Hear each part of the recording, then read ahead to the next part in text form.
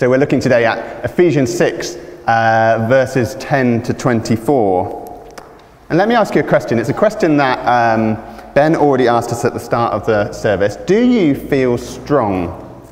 Do you feel strong? I only maybe occasionally feel strong, and the occasions when I feel strong, I'll give you a few examples.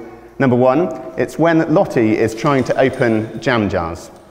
Now, that is a time when I feel incredibly strong because she brings me the jam jar, and of course she's loosened it, but I do then do the ultimate finishing off of opening the jam jar.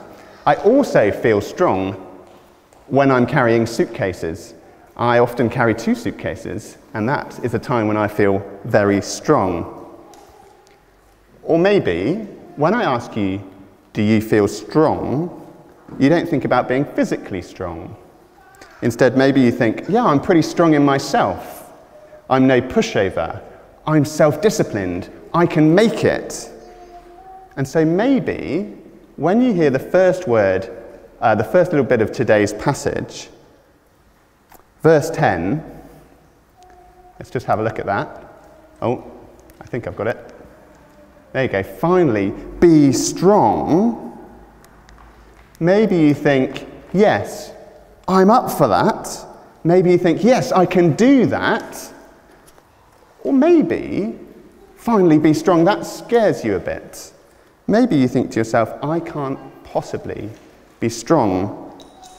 I feel so weak. Life is already so hard. I already struggle so much. I need help. Well, if you're either of those 2 types of people, if you feel those, or maybe if you're somewhere in between and you feel both of those things sometimes, like I do, then these words from Ephesians are precious to us. And they're also crucially important to us.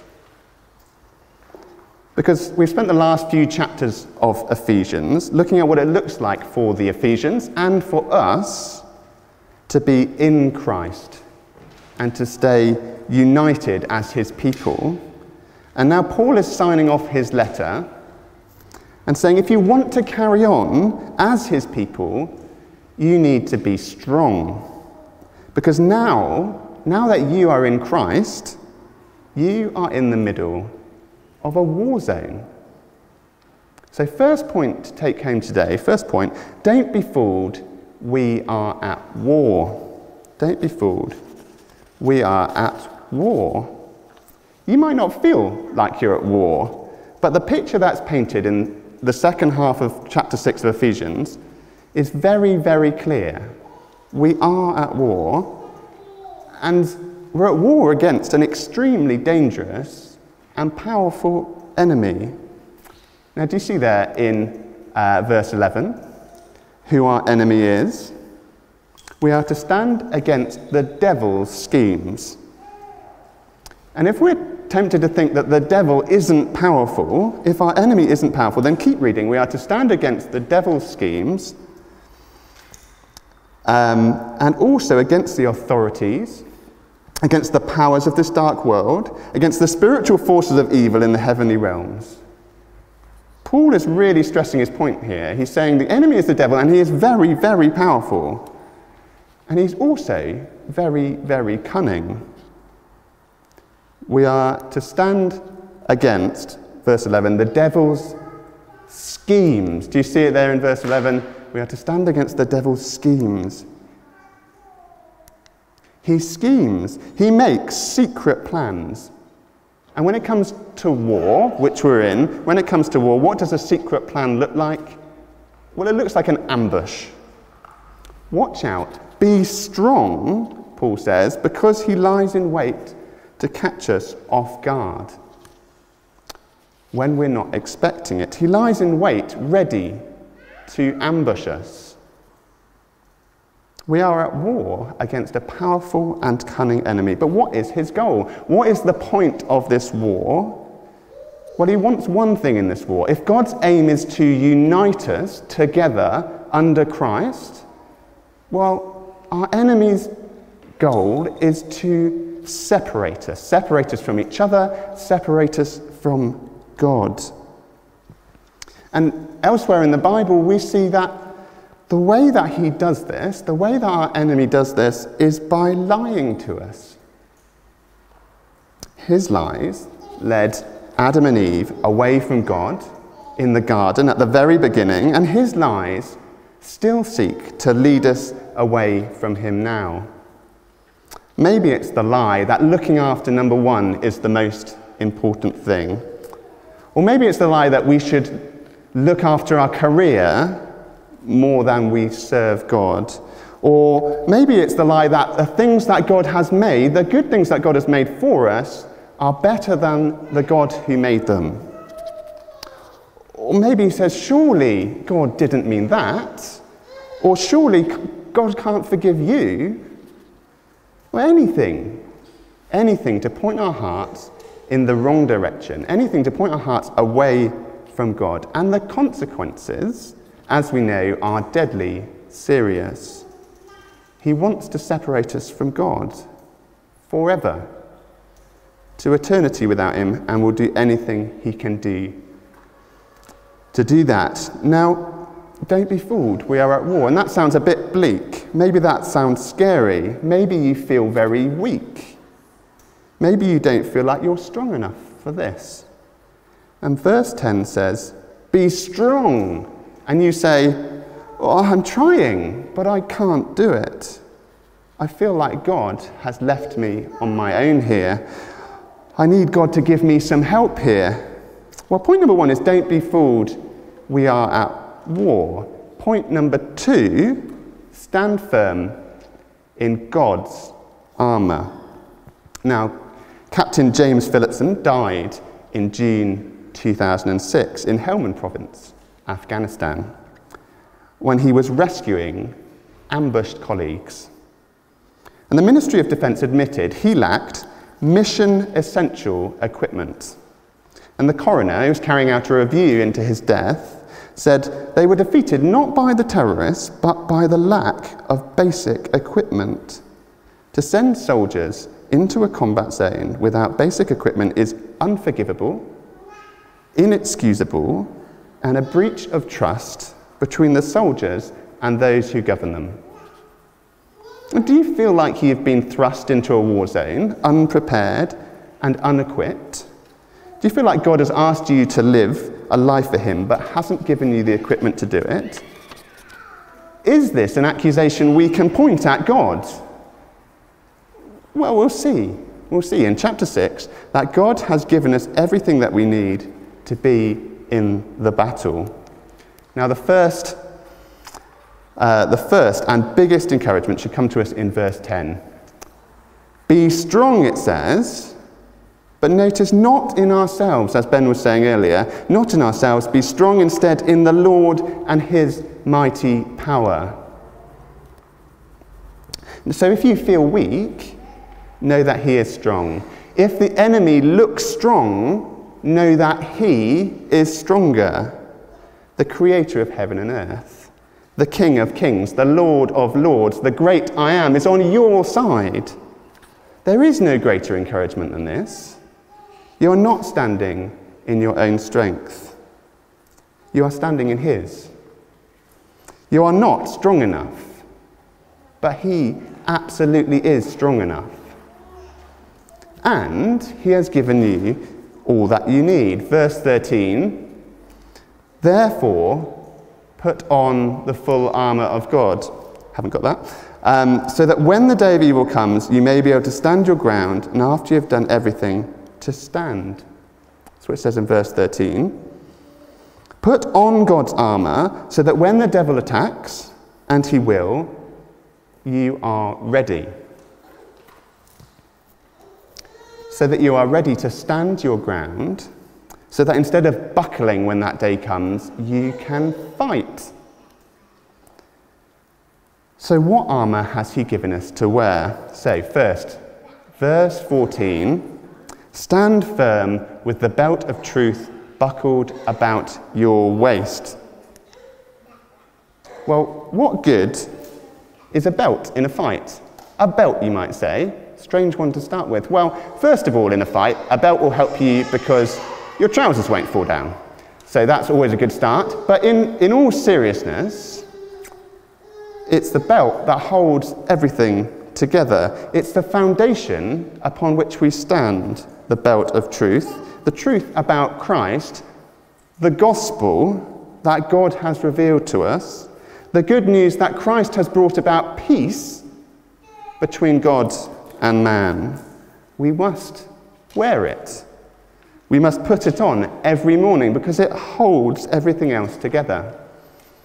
And notice that it also, verse 15, it also gives us readiness for our feet. If we are to be ready to go out, then we must surround ourselves with the truth, so that when we hear the devil's lies, when he lies to us, we can see those lies for what they are. So that's the belt of truth. Next then, we're going to look at the breastplate of righteousness, and with it we'll put the helmet of salvation, which you'll see in verse 17. Notice that these are things that God has already given to us. These are things that Christ has already won for us. We are in a war, but remember that the outcome of this war is secure. Victory has been won, death has been defeated, and in Jesus' death on the cross, he both wins for us salvation, he has already saved us, and he gives us his righteousness. He has already given us righteousness, and we are already righteous in God's sight. And there is nothing that Satan can do to change what Jesus has already done. Nothing. Hold firm to that. Wear Jesus' righteousness like a breastplate and his salvation like a helmet. Keep reminding yourself of these things. They are essential. As soon as you start to trust in your righteousness or think that you need to save yourself, then the devil has a foothold. Don't let him. As you remind yourself of the truth, put these on and do not let them slip. So that's the breastplate of righteousness and the helmet of salvation. What about the shield of faith then? Can you see that? The shield of faith in verse 16, with which you can extinguish all the flaming arrows of the evil one. Now, maybe you're like me, and you feel like your faith is wavering. It's unsure. It's too small. It often feels like my faith wouldn't extinguish a tea light, let alone flaming arrows from the evil one. But just like with righteousness and salvation, faith isn't something that comes from us and what we've done or what we can do, but faith is a gift from God, given to us by grace. And it's not the strength of my faith, willing myself on to trust God,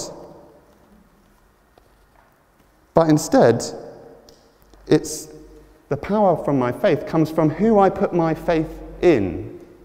Who I put my faith in. If I try to fight Satan myself, say, hold on God, I've got this, don't worry, his flaming arrows will strike home. If we try and exclude God from our battles, then we stand no chance. Instead, trust the fight to God's all-powerful hand, who can snuff out even the most powerful of Satan's attacks. Maybe you're tempted to say, well, I'll let God into all of these areas of my life, but not that one.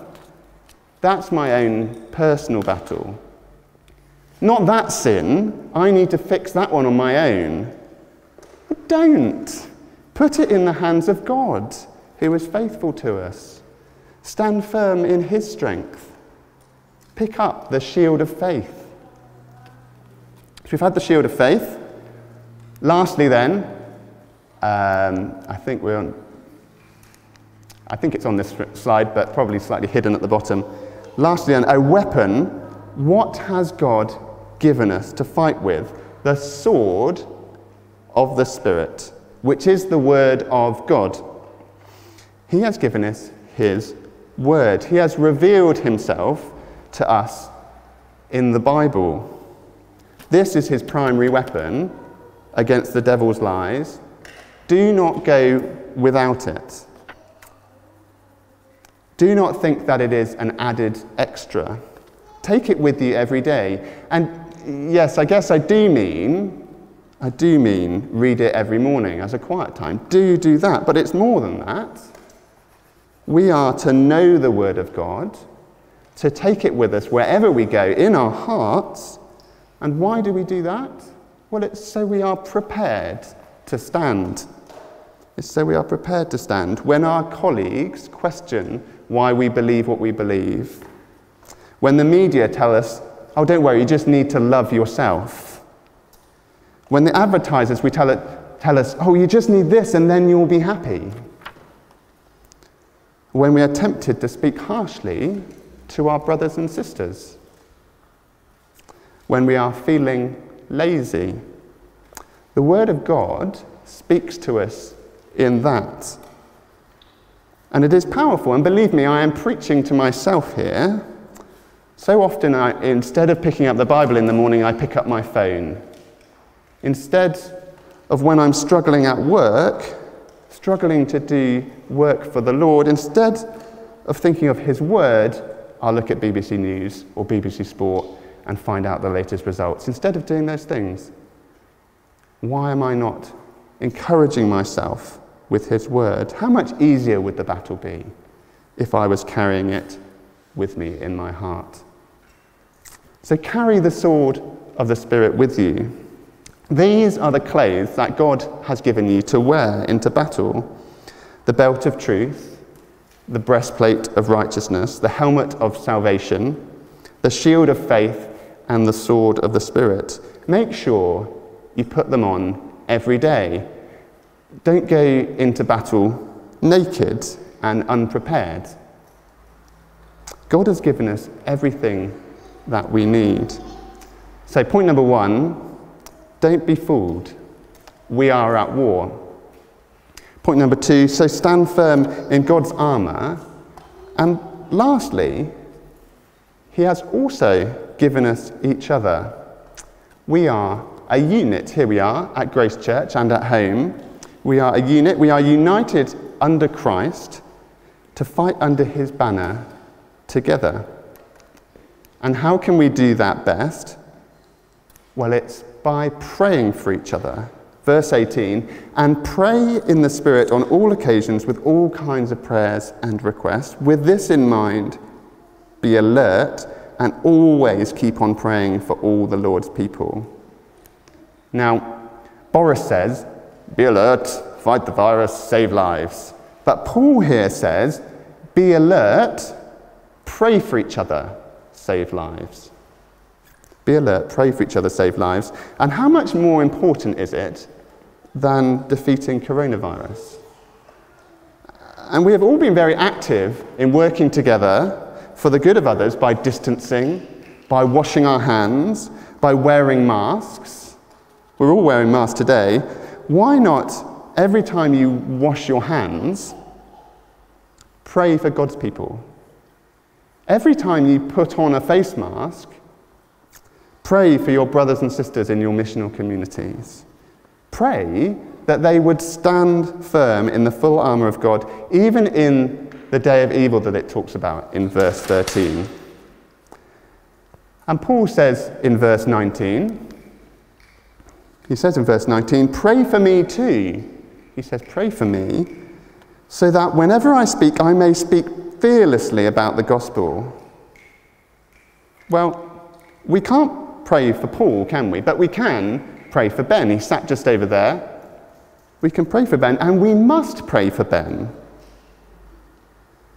Pray that he stands firm so that he can boldly proclaim the gospel. And I don't mean just like on a Sunday pray, oh, we pray that Ben speaks really well and he uses really good slides. No, I don't mean pray like that, but instead, pray for Ben because he will be under attack. And he will be under attack everywhere. So pray for him at home. Pray for him in his family life. Pray for him in his marriage, in his evangelism, in his pastoral care, in his friendships, and of course also in his preaching. Pray that he wouldn't be swayed by the devil's lies and be tempted to omit some of God's word or water it down. but pray for him that he would proclaim it fearlessly. Pray that in all these things he stands firm in the Lord. And that should be true as we pray for each other too. We don't just pray for each other in our jobs. No, but in the whole of our lives, everything, we must pray for each other so that we can stand firm together. So, do you feel strong? Do you feel strong? Well, if the answer is yes, I do feel strong, then examine your heart. Where is your strength coming from? Is it from yourself? Or are you standing strong in the Lord and the armour that he has given you? If the answer is no, I feel weak, well then be encouraged. He has not called you to battle unequipped. Put on the full armour of God daily and stand in his strength. So don't be fooled, we are at war. So stand together in God's armour as we fight alongside each other. Let me pray. Thank you, Lord, that you are strong and that in our weakness you glorify yourself. Thank you that you have given us everything that we need to stand firm for you until we are united with you forever. Please would we be people who put on your armour and stand together. Please give us prayerful hearts that love to build one another up, and please hold on to us united together in Christ. And as Paul prays in verses 23 and 24, peace to the brothers and sisters and love with faith from God the Father and the Lord Jesus Christ. Grace to all who love our Lord Jesus Christ with an undying love. Amen.